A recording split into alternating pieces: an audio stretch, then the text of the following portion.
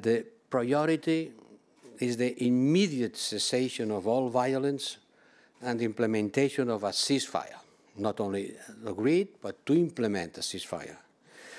The purpose is to protect civilians and to give full humanitarian access in Gaza.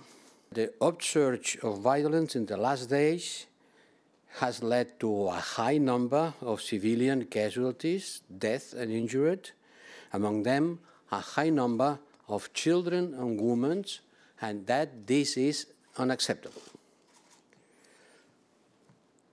Once again, we condemn the rocket attacks by Hamas, another terrorist group, on the Israel territory. And we fully support Israel's right to defense, but we have also considered and stated that this has to be done in a proportionate manner and respecting international humanitarian law. The international community and also the European Union have been looking on the other side, hoping that the problem will be solved by itself.